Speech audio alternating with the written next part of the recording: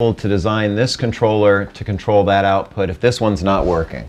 Because that's all we've done the whole class, is figure out how to design controllers. If so he's sneaking up here. He's going to drop it in there now. I know I didn't notice, but any case. All right, so you've got, that's what the whole class has been based on, right? You take this, you have one input, one output, you design this controller to control that output using that transfer function. And you can do the same thing here, right? You can design this controller to control that output, assuming this thing's not used. So we know how to do this. The problem is we don't know how to do it such that if we turn them on at the same time, they're guaranteed to work, or they might work well. That's what we don't know how to do. Okay? All right. So the argument here is if this controller's turned off, then the transfer function between u1 and y1 is just going to be that transfer function because this path doesn't exist, and that's exactly what we want. And that's exactly how we design the controller. Okay. But if that's not the case, then, right, so that's the point I make here. So if this controller is not non-zero, meaning it's something other than 0, kind of redundant, okay, then you get a different situation here. So first of all, this is, I'm not going to keep going back to the other slide because you get mad if I do that. So you're just going to have to bear with me. So if you look at what we're using u2 to control y2. So u2 equals the controller transfer function gc2 times the error, e2, and that's the error, right? Just the set point for that output minus the output itself. Okay. To make life simple, let's just say we're not changing the set point at this point. So, right, deviation variable, that means that thing is 0. And then you get this here. Okay? So that's the first equation. My point is, where I'm trying to go with this is I'm going to show you that if the other controller's turned on, the effective transfer function between u1 and y1 is not that. It's something much more complex. Okay? And that's where we have the problem. Okay, so there's what u2 is. Now here's the expression for y2. Just the process dynamics here, right? u1 and y1 both affect y2 through these transfer functions. And now I can take this for u2 here, this expression, plug it in right there, and solve for y2 in terms of u1. Right? It's not hard. Plug it in, pull the y2 over here, divide, get that. Okay? All right. And here's the expression for y1 now. Okay. Just same as here, except it's for y1. So y1 affected by both inputs through these two transfer functions. So now, let's see, what did I do here?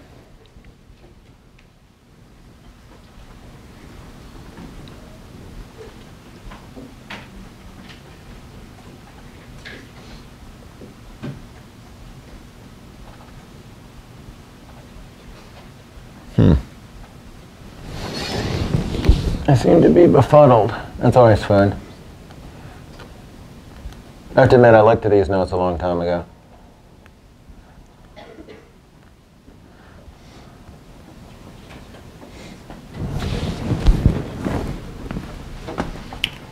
We're going to sit here until I get it, though.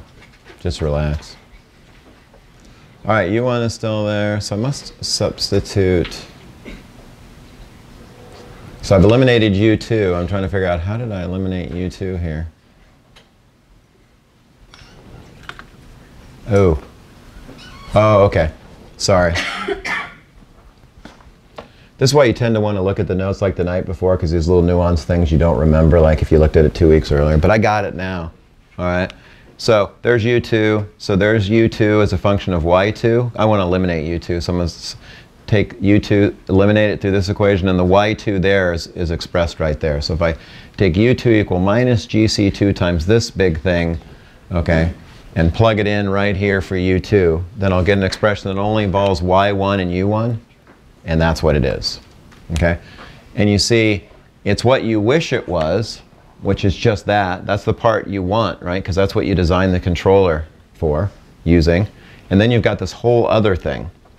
This whole other thing involves these other two transfer functions that you ignore in the controller design. It also involves the other controller. It's basically, I'm going to switch back. Of course, I haven't got it plugged in. It represents what is the effective transfer function between u1 and y1 if this controller is turned on. It's that thing and then it's a whole nother added thing that has to do with this path I've showed you. It involves that transfer function, that transfer function, that transfer function. All right, so the question is this a problem? Well, first thing it tells you is that these controllers are not independent of each other. Right, that's one thing we'd like to do in engineering design. If we do two separate designs, the optimal situation is they're totally independent of each other. Like you do A, then you do B, and you put A and B together, and it's guaranteed to work just like you want. Right? That's not the case here. Remember feed-forward control? We design a feedback control and a feed-forward control. They're totally independent of each other. You put them together, they'll work. There's no question. But in this case, no guarantees, right? Because this transfer function here is affected by the GC2, and so these two controllers are not independent of each other, and you can't design them to be independent of each other. Or, probably put more accurately, if you design them to be independent of each other, there's no guarantee they'll work when you put them together. Okay? All right, so if we look at this, we see there's the part that we like, all right, that we do the design on, and the part that we don't like. And so in some sense, Y1 is affected both by this, so the relationship between U1 and Y1 has two parts, this part and this part. If this part dominates, you'll be okay. But if this part is at least as close as this, or actually dominates, you're going to be in trouble. So somehow we're trying to find a way such that we can ensure that this thing will be the dominant term and this will be kind of negligible. Okay, so that's really the focus of the lecture next time. But here this gives you a little example of what can happen. So this is taken directly out of the book. So this is a simple model for a distillation column. So we've got two outputs we want to control, distillate and bottoms composition. We have two things we can manipulate, reflux, steam duty to a reboiler. And someone has built transfer function models relating these two inputs to these two outputs. You would not, hopefully you can understand, you would not do this by writing out mass and energy balances on the column. Okay, how would you do this? You'd do process or system identification, right? You would change the reflux, you'd observe the changes in distillate and bottoms composition, you'd fit a first order plus time delay model to the data. Okay, so this is not from first principles. All right, so, dynamics are certainly more complex than this, but apparently you could capture the dominant dynamics just with these first order plus time delay transfer functions. And so now the idea is I'm going to use the reflux to control the distillate and steam to control the bottoms for reasons I already explained. They're physically close to each other. So that means I'm going to design a controller for this pair, reflux distillate, using that transfer function. And for the other controller, which is steam to control bottoms composition, I'm going to use that transfer function. Okay? And I'm just going to pretend like these don't even exist at this point. Okay? And so you can use a variety, right? This first order plus time delay. We know several methods to design controllers for that. At this point, I'm just telling you this is what they came up with in the book. So they came up with PID or PI controller tuning parameters. That's for the first pair. That's for the second pair. Okay? And so what's shown here is two different situations. So you're plotting, so somebody simulated this in like Simulink. First of all, they simulated each controller by itself. So test this controller with this one off, test that controller with the other one off. That should work, because that's how you did the design, right? The design is supposed to work for each of them individually.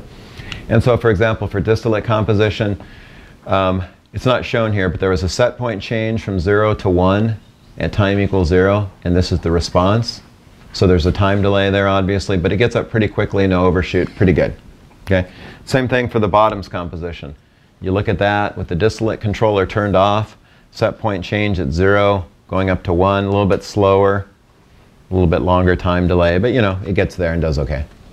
Okay. So the solid lines are each controller by itself with the other controller turned off. The dashed lines with both controllers on at the same time. Okay. So what did you do? At time 0, you increase this and this, both set points, to 1. And you can see now the controllers cycle. They oscillate. Okay.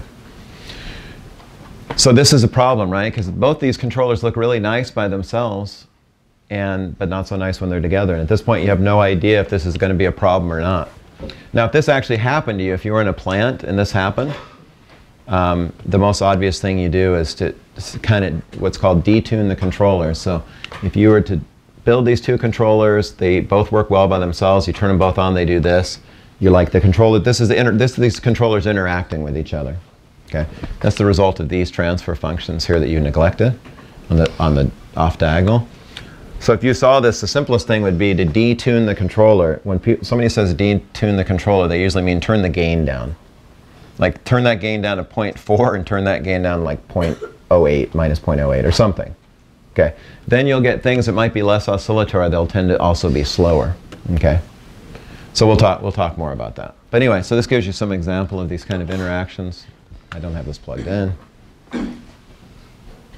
All right, how many more slides do I have? Because I really want to finish on time because I just want to.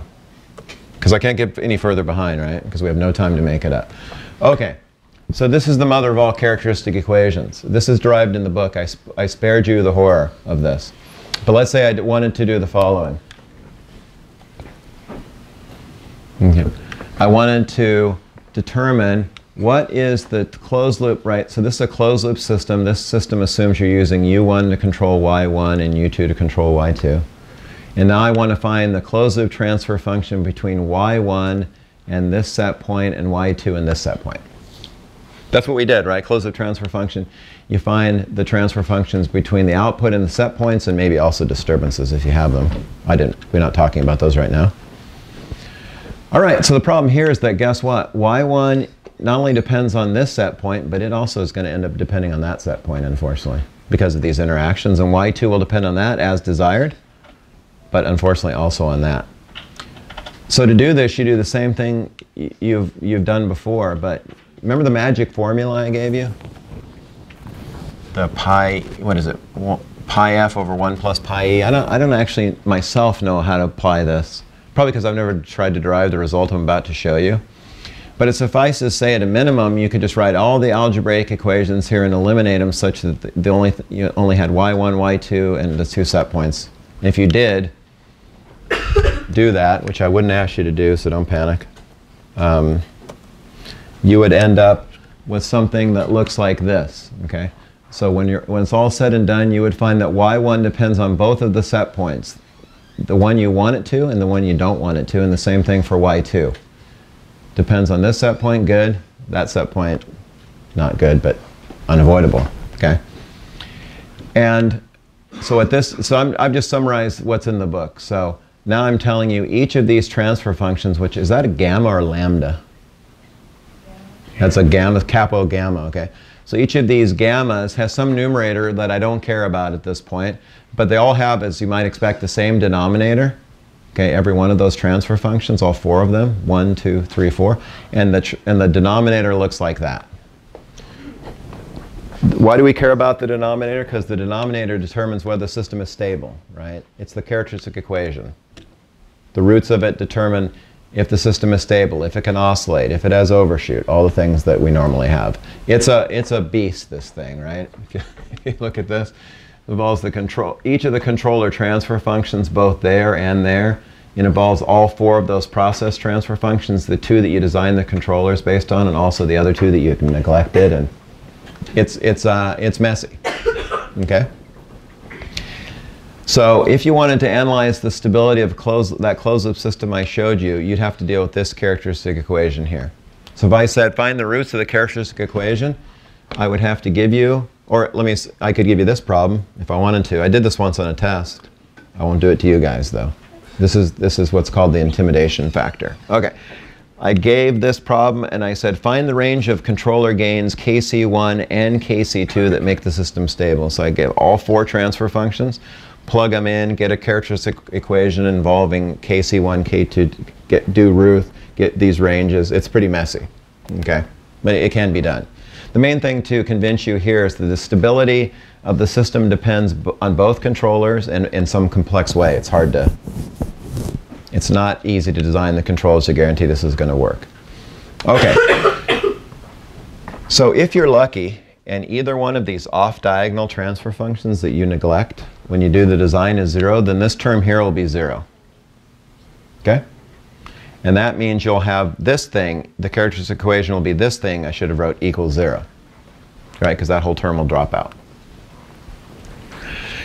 So let me see if you believe this. Here's my claim that, so there's going to be, so if we look at, like, let's say the roots of this, right, well, the closed loop, that'll be the closed loop poles, determine stability, everything else.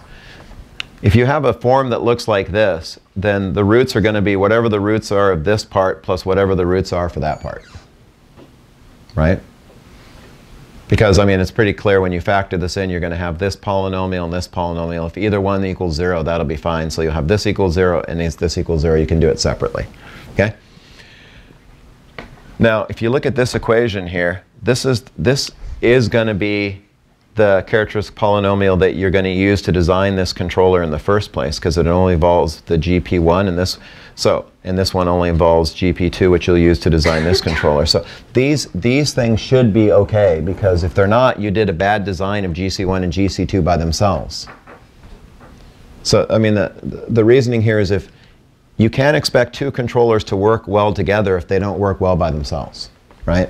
You might have the opposite problem. They work well by themselves, but they don't work well together. But certainly we can design one controller to place the poles where we want and another controller to do it. And so you can design these two controllers independently. And if this is the case, this term's not here because one of these is 0. The two controllers are guaranteed to work if you put them together.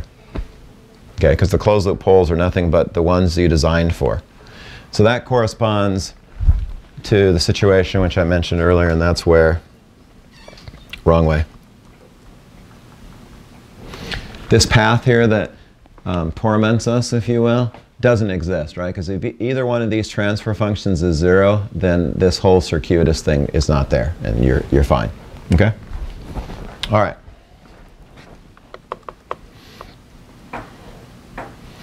Now here's a pathological example. You know what a pathological example is? It's like where someone picks an example to make their point in the most extreme way, but it's extremely rare that you would encounter something as bizarre as they've chosen. Okay?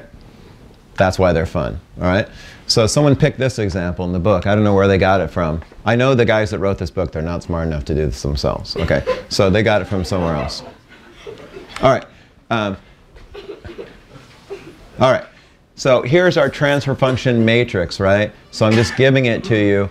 This is the 4 transfer functions, right? It relates the 2 outputs over here to the 2 inputs over here. Okay. Here are the 2 controllers. Okay, I'm telling you at this point, let's just pick both controllers to be proportional controllers. And my goal is to determine when these gains will make the system stable. What combination of KC1 and KC2 will make the system stable? And to do this, I have to use this characteristic equation here, right? So in principle, you can do the following, right? Plug in, you have all 4 of these transfer functions. There's GP11 and 12 and so on. You plug all those things in. You plug in the controller gain here. You get a big polynomial. I wrote this. It's going to look something like this. Okay, I took this out of the book, I think, because their thing was so complicated I didn't want to write it. But it's going to be a 4th order polynomial. Leading coefficient ends up being 100. You'll have coefficients that multiply s cubed, s squared, s1, s to the 0, and those will depend on the controller gains. Okay, so if you wanted to, you know the story, if you wanted to determine what range of these gains are stable, you apply the Ruth method to this. Okay, and it would get complicated, and this is the answer if you do that. It's not. I'm not intending that you do this. I'm just trying to explain where this came from. So somebody did this. And they found the range of which the controller gains are stable using Ruth or some other method. And this is why it's pathological. So you see, only in this strip here is the system stable. So only the combination of controller gains and this white part is the system stable. All the hatch stuff is not stable. Okay? So this basically says if KC1 is large, then KC2 better be small. And if KC2 is large, then KC1 better be small. Okay? But let's just put it this way. This is not something you would know a priori, right? I mean, this is not something you would figure out without doing this kind of detailed analysis. So this is problematic, right? You're not liable to see examples this bad, but maybe, I don't know. But you can imagine that you would design controller gains for each controller individually that wouldn't be in this range. Because this is not this is not a problem until you turn both controllers on at a time. So if you design each controller independently, there's no reason to believe the gains are going to be in that range. That means when you turn them on together, the system will not only perform poorly, right? This is performing poorly, oscillate, but stable. In this case, perform poorly, go on's completely unstable. Okay? So I'll show you that in a minute. Okay? All right, so I put together a little example here to show how you go about doing this. So it's the same exact example. Okay, I'm going to show you what happens in Simulink if you do this. So here's my transfer function matrix. I'm going to do this design. Okay, I'm going to pair U1 and Y1 together and U2 and Y2 together. I'm going to design both controllers using IMC method that we talked about.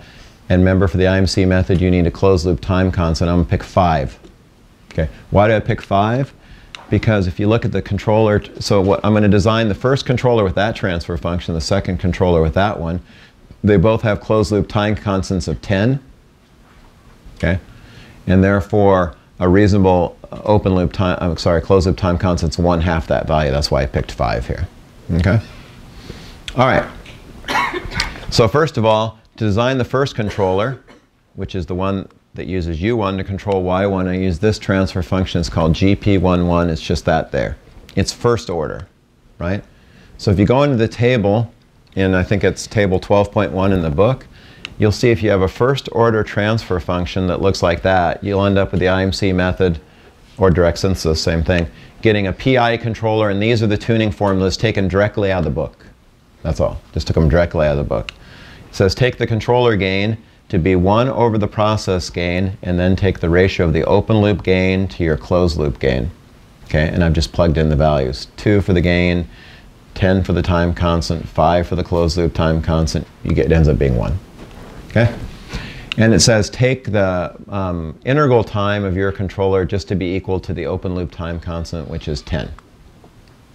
So I'm just applying, there's a lot of subscripts here, right? But I'm just applying the formula directly out of the book. Now I do the same thing for the other controller. It's also first, in fact, it's the exact same transfer function. So in a miracle of modern science, we get the exact same tuning parameters. Okay, so it says the controller for U1, Y1 is a PI controller with that gain and that integral time, and the second controller has the exact same tuning. Okay, so my goal is to evaluate if this works using Simulink. I already know that I should be afraid, potentially very afraid, because I know this is true, right? I know it's not, there's a good chance it may not fall in this range, things may not work out for me. So let's see. So I built this mother of all Simulink block diagrams. Okay. So it's just a representation of what we already have seen, but so I have Y1 here, I take it, I compare it to my set point, generate an error signal, I have my PID controller, which is the one I just designed. It's going to send an input through this transfer function and attempt to control Y1. Okay? So, right, I designed this controller using that transfer function. I have the same thing down here, similar thing. Take Y2, compare it to the set point, generate error signal, this controller operates on it, sends a signal to this transfer function to try to control Y2. And I designed that controller based on that transfer function, just on the previous page. But I also have to account for the fact that U1 not only affects Y1 through this transfer function, it also affects Y2 through this transfer function, and U2 affects Y2 through this one, but also Y1 through that one.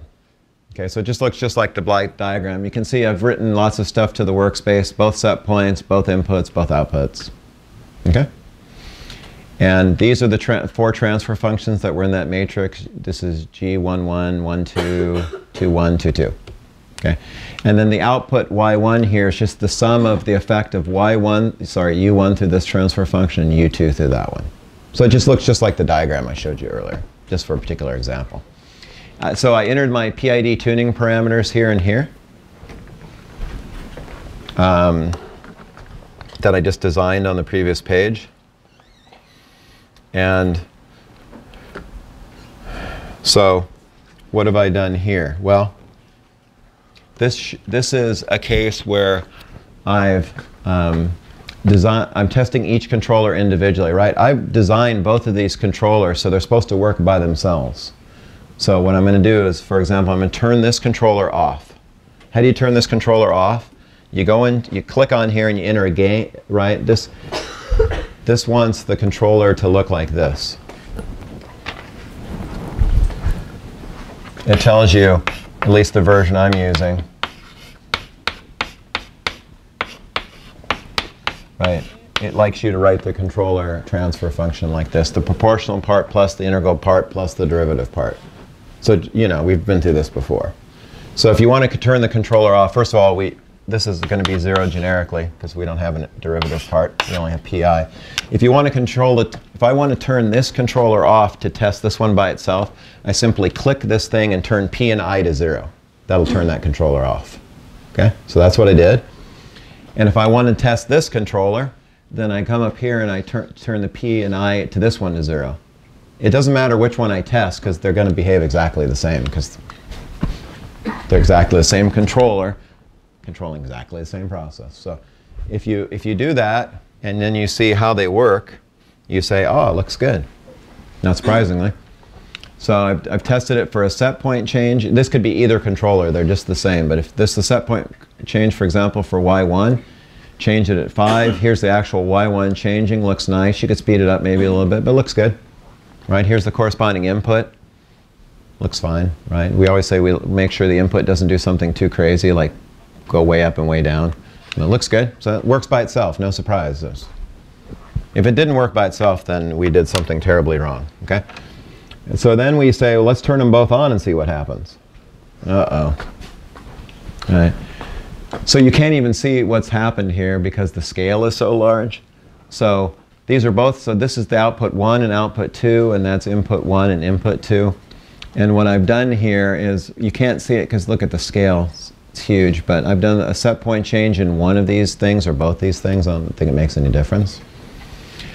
And so you can see over a period of time, eventually this system goes completely unstable. Okay. So my guess is I'd have to run it.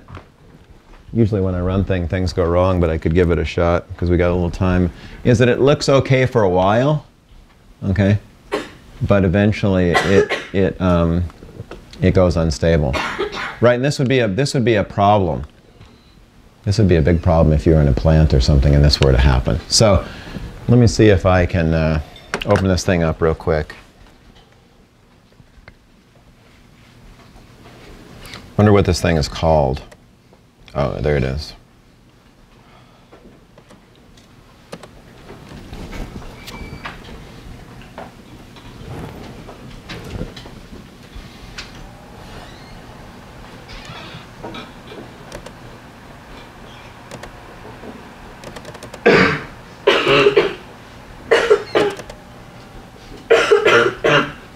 Sounds like people are getting sick. Class is over, okay? Because I don't want to get sick. All right, so you can barely see this monster here. It's the same thing I pasted on there. So for example, let me just check these guys out. 1 and 0.1. I guess that's okay. 1 and 0.1. So for example, if I wanted to, let me see what this thing is. Good. This thing. Okay, I'm not changing that at all. So again, if you wanted to test one controller at a time, you would just come in here and just change these values to 0. Whoops.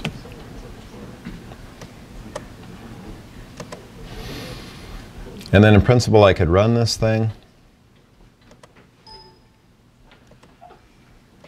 And then I got some stuff in my workspace, so I could plot, for example, T out and Y1 and T out and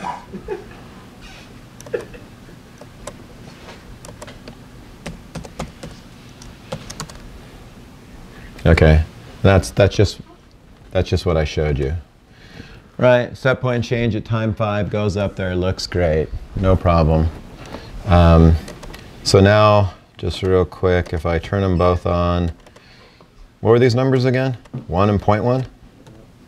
Yeah? I don't actually trust you. Okay. So this probably works short term. Let's see. Well, maybe not. Is that 50? Oh, yeah. Okay. I thought it was a longer time scale. So anyway, you can't even see what it's doing initially. It might be looking okay up here. I'm going to have to... Let's just check it out. You know this command, right? Access it's called. So I don't know, 0 to 15 and... Oops. What's it? So it's 0 to 1, so maybe 0 to 1.5 or something like that.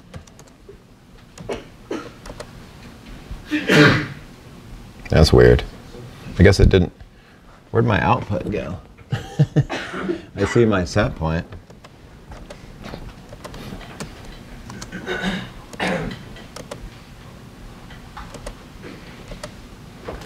Strange. Why does life never work for me? I'm trying to change the axis to see if at least if it worked originally. And I see a little blue thing here, but I don't know where my line went. Okay, so I've got a new solution.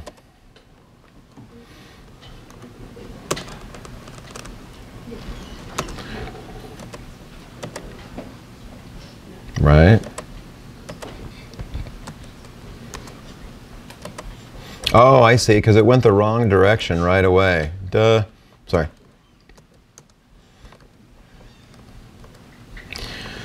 So,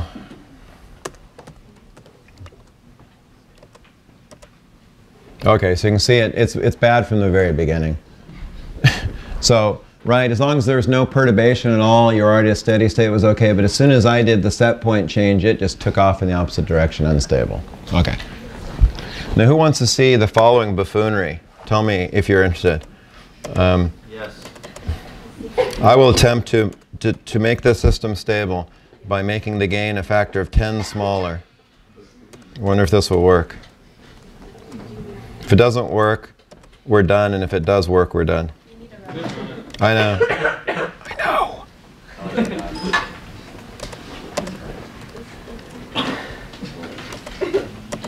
I failed. Okay, get out of here.